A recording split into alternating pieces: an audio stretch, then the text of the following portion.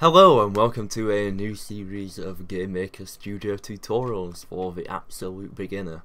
My name is Reese Warren and today I'm going to be guiding you through some of the basic things inside Game Maker Studio to get you started in making games. So the first thing I want to cover is simply creating a game project. So the game project is important because it contains all of the assets for your game, and essentially the project is what allows Game Maker to interpret all the information that it needs to contain. So to create a new project, click the New tab and then select a folder where you want to save your project. Ideally this will be on your own USB drive or wherever you want to store the project. So for the purposes of this video, this is on my local computer, so I'm going to put it on my 4TB drive, and then Game Maker tutorials, and then I've created a projects folder here. And just so I can reference back to this video, I'm going to name the project Episode -1, like so, and then just simply hit the create button. This should load up the project, and yeah, once the project loads you will end up with this window here. So this is a news feed. You don't really need this in your editor, so you can actually hit the X button there. It's hard to see, but so that will actually close that down. The first thing I want to talk about is simply creating a sprite. So what a sprite is essentially it's a 2D image inside the game. Game Maker is a 2D game engine, and what that means is that all of the actual things that move on the screen are 2D sprites. And a sprite is essentially, it can be any type of image, whether it wants to be like high resolution or something simple such as a pixelated one. But to create a sprite, all you need to do, you can either right click the sprites folder here and then click create sprite, or you can hit this button here. It's a bit like a Pac-Man button, but if you hit that, that will create a sprite for you.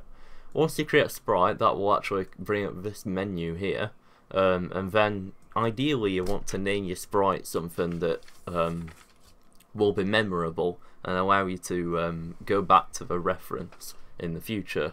So all of my sprite assets, I prefix them SPR underscore, and that allows me to determine whether that game asset is a sprite. This sprite is actually going to be a wall object, so I'm going to just call it SPR underscore block, like so. And then you can either import your image from an external editor, so like Adobe Photoshop for example. To do that, you'd hit the load sprite button and then select it in your project folder. But otherwise, if you want to create one inside Game Maker, you click the edit sprite button. This brings up a new window, like so, and then to create a sprite, all you need to do is click the paper icon here. That will create a new sprite, and then it will bring up this window here. This sets the width and the height of the sprite.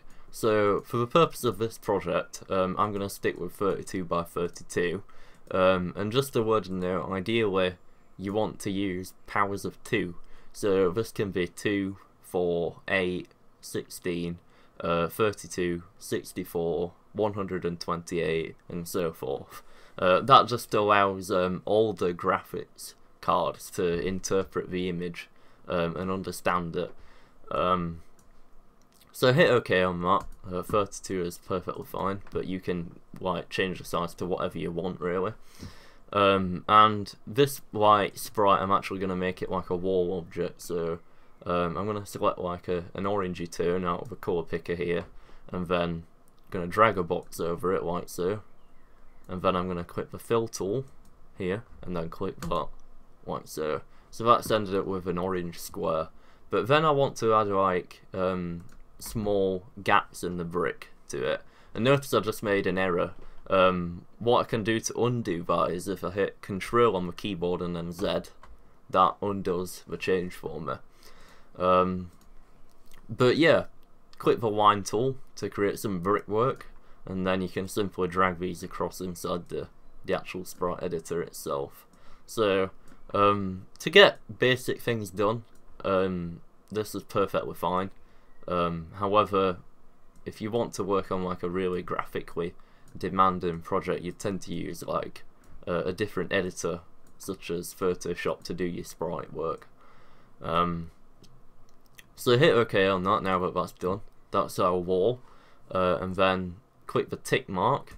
That saves the changes, and then hit OK. Now, what I want to talk about is the creation of objects.